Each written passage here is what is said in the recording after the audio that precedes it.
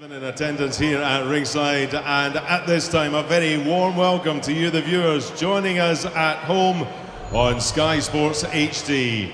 This is Fight Night International, live from the Hillsborough Leisure Centre in the Steel City of Sheffield. Ladies and gentlemen, the main event is just about to make its way to the ring. Would you welcome now the challenger from Spain, Pozo. Pozo from northern Spain was supposed to fight Jamie McDonnell for this title 14 months ago. Now comes his second chance, albeit at just 2 weeks' notice. He's operated at a high level as a flyweight, but moving up to bantamweight does look a tough task, especially for a man who's not exactly in a rich vein of form. But opportunity knocks. Can he grab this unexpected chance to put him right back in the championship mix?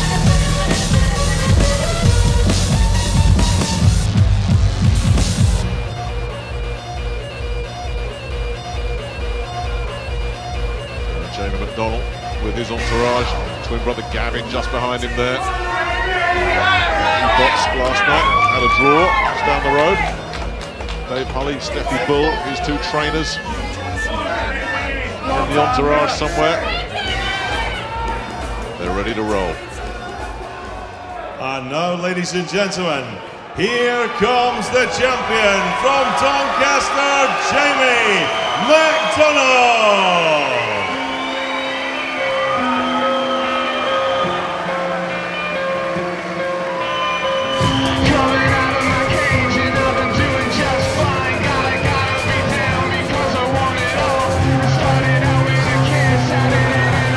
Son of South Yorkshire, he comes to the ring making the fourth defence of his European bantamweight crown. But having mopped up all comers at home and on the continent, Jamie McDonnell is ready to step it up and become Doncaster's first ever world champion. Victory tonight will take him one step closer to that goal, but any slip-ups could see a return to square one. Tonight when Jamie McDonnell needs to take care of business. Yep, he's a very good fighter. He's really improving in his career. Look at the tail of the tape. Pozo, 32 years old and a lot shorter, as you can see. How much will that height and reach advantage be significant tonight for Jamie McDonnell? McDonnell turned pro in 2005, Pozo 5 years earlier. Pozo with the more experience, the more work. But it looks like, you look at his record, Pozo, most of his good work came 4 or 5 years ago. Jamie McDonnell is right on top of his game.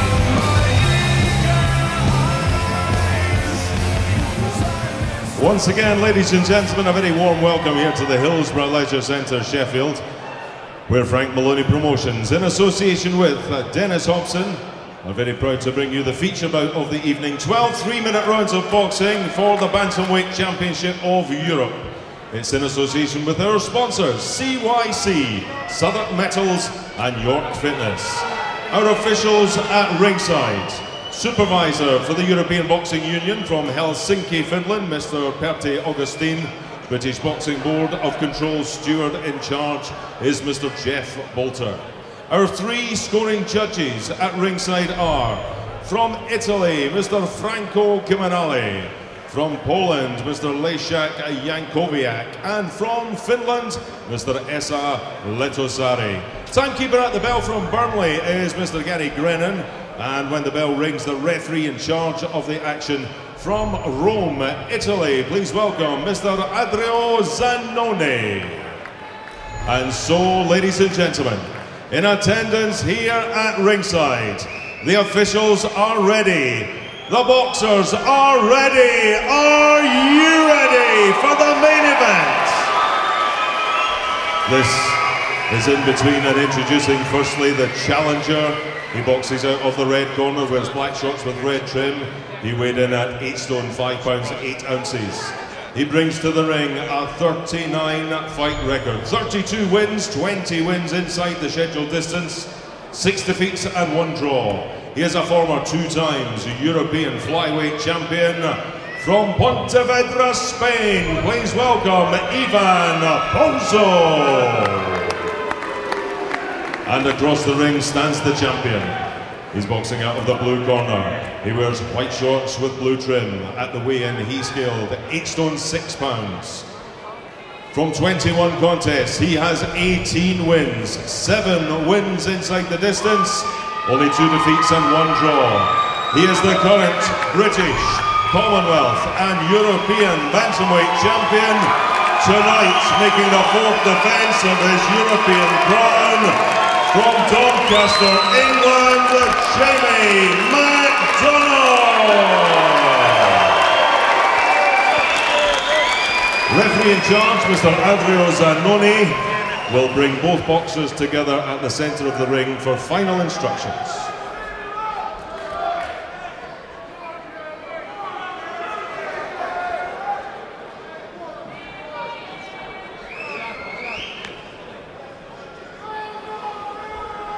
Correcto, cuerpo pulido, ok. No se puede aquí, ok. Good luck. Well, I'm sure they know what they're doing. A little crash course in Italian for Jamie McDonnell. And we are just about ready. McDonnell looking really confident. Pozo stepping in. And it looks a very, very tall order for him. But he's got a little bit of an advantage in the sense that McDonnell has been training for another opponent, Malik Bouzian, who's very much a defensive counterpuncher. That's why he's done so much of his sparring with Rendell Munro. But they had a lot of variety in their sparring as well. He's had a few come-forward fighters working with him. Paul Economides, for example, springs to mind. And he just said he's ready for any eventuality. Speaking to him yesterday at the weigh-in, he just said, no, not bothered about the fact that we've got a new guy coming in. I think tactically, we know exactly what we're going to do. Pozo obviously looks a lot smaller. He's quite strong across the shoulders, Pozo, but just a half a pound in it. But you get the feeling after the weigh-in that Jamie McDonnell's probably put 8 or 9 pounds on. And you wonder how much Pozo's been able to pack onto that frame. Well, straight away we got to look at what sort of fighters they are, and he's doing the right thing right from the start, McDonnell, by getting the centre of the ring, by leading with that jab, by trying to be busy and trying to land some hurtful punches. Pozo, you can see, is just waiting, and he's going to look for a looping hook inside, and that's just what McDonnell's got to be wary of. But it's very, very important for Jamie McDonnell to make a statement and perform well here. An early body shot getting through. He's just finding his range at the moment, McDonnell. The challenger keeping a high guard, keeping watchful. A lot of people thought that Pozo would just come out all guns blazing, give it a real tear up for 2 or 3 rounds and see if he could just shake McDonnell out of his groove. He's not done that. He's boxing very carefully at the moment, really sizing his man up. Again, switching downstairs and a little attack upstairs. The left hook getting through from Pozo. Pozo's started quite warily, hasn't he? But you know, he's in with a big man. You know, it must be a struggle for McDonnell to make this weight, and you wonder how long he can keep doing it for. But he does, and he's strong at the weight, and he's working well at range. Yeah, really takes care of his diet these days, Jamie McDonnell, which will come as a surprise to those that knew him in younger days, when he admitted his diet was whatever he could grab on the way home, and it would very often be beans on toast. Not anymore. He really sticks to a very rigid diet. Well, he's done very well. He's much improved. He's really coming together for him. British, Commonwealth, European. One more step to go, and that's the big one, the world. And he's desperate to get a world title shot and bring a world title back to Doncaster. And there's never been one, of course. Bruce Woodcock, the European champion. McDonnell would love to be the first from Doncaster to claim that honour. And he's starting to find his range. Those spearing long left jabs are starting to get through. Well, already you can tell that Pozo is wondering, what am I going to do to get inside these long, fast punches?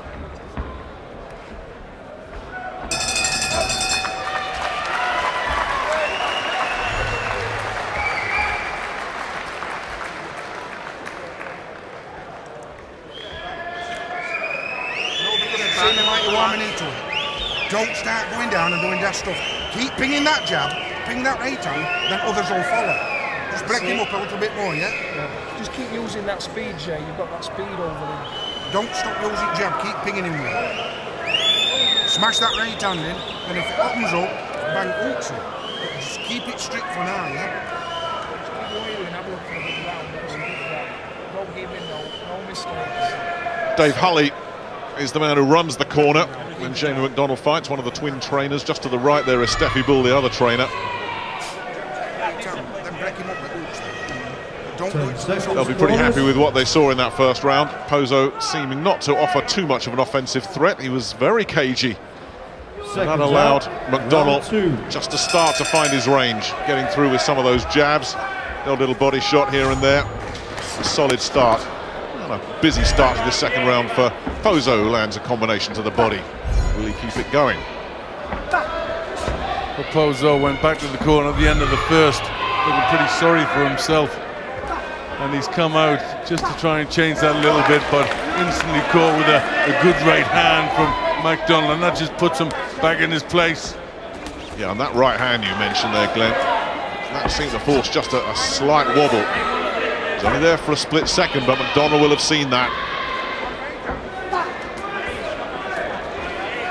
Pozo's had a very good career, long career, European challenge for the world at flyweight, now up at bantamweight. I think, you know, he's had his last two fights at bantam, he's won them, but I think there's a bit of a realization about what it's like going in with a European champion at this weight, and he's learning the hard way. Well, you've got to go back to 2005 for his best result, and he beat Andreas Soritsu for the European flyweight title. That was a really good result. Defended it a couple of times, then lost in the rematch in Italy. Tends to lose when he travels. And really had that crack at Omar Narvaez for the world flyweight title back in May 2008. Packed it in after 7 rounds. He was outclassed, and that was certainly no disgrace. Narvaez is fighting for a world title again later this month. And since then, 5 fights, lost 1, which was a bit of a shocker, and always against either shop-worn or limited opposition. So you just get the feeling that Pozo's best days are firmly behind him. Yes, and he's coming here as a replacement. And quite frankly, he looks that at this moment. It's a good start from McDonnell, though. He looks focused, Nick. He does, and he's patient as well. That's something that an earlier career Jamie McDonnell might not have been. Good combination again. He hurt him with that right hand, followed it up straight away as well, and Pozo's rattled. And he's hurt. And he's complaining about something. Now, whether he's complaining about a low blow, I'm not sure he's going to make this. He doesn't want to know. Well, it was a left hook to the body, and it just seemed to take everything out of him. Yeah, it was good. He pushed him back with a headshot and then whipped in a left hook under the elbow. That was good performance. You'd expect him to do this at this level against this sort of opponent. But that was good. He did everything that was expected of him. And, you know, hopefully this is going to be his year. 2012 is the year that Jamie McDonnell should challenge for a world title. Well, the chance of easy go up. Yeah, the left hook really was a wicked one. But the way Pozo went down, I thought he was trying to con the referee that maybe it was a low blow. It certainly wasn't. No. And once he went down, he wouldn't get back up. You could see in his face he was out of breath. You could see that took the wind out of him, and it hurt him. But right from the first round, when he was getting caught, he walked back to the corner. He just looked as if it was a bit hard, and what was he really doing in there? Big jump, you know, from just moving up to 2 fights at bantamweight and then in for a European title. And I think it showed. And that's the sort of performance that you'd expect from Jamie McDonnell if he's going to move on and fight these big names. Just pushes him back. The right hand there, that one hits the elbow. He's still looking to bring the hands down. There's a good left hook went in there, and that's the one. A little bit of a delayed reaction, but you knew the first one hit the elbow, went back to the head, then when the elbows come up, he slipped that left hook in, and Pozo never looked like he was ever going to even attempt to beat the count. No, just not big enough. And we thought body shots would be the difference maker here. It really was. Yep, the first one, that just caught the elbow. Now he looks, the elbow is just starting to come up. He's waiting for it. There it is. And a beautifully timed shot right round. Little delayed reaction. He goes to get a breath. He can't inhale. And that's where the pain sets in. And he's not going to get it from that. Well, can they find this guy a shot at a world title? He wants Jorge Arce. That's who he's got his sights set on. Shinsuke Yamada is the WBC champion. McDonnell is highly ranked with that organization. Maybe that is going to come, and on a performance like this, you have to say Jamie McDonnell is ready to have a go at conquering the world.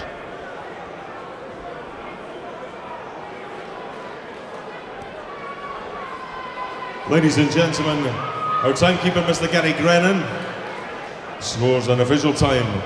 2 minutes 11 seconds into round number 2, and referee Adrio Zannoni reaches the count of 10. The winner by KO and still European bantamweight champion, Jamie McDonnell.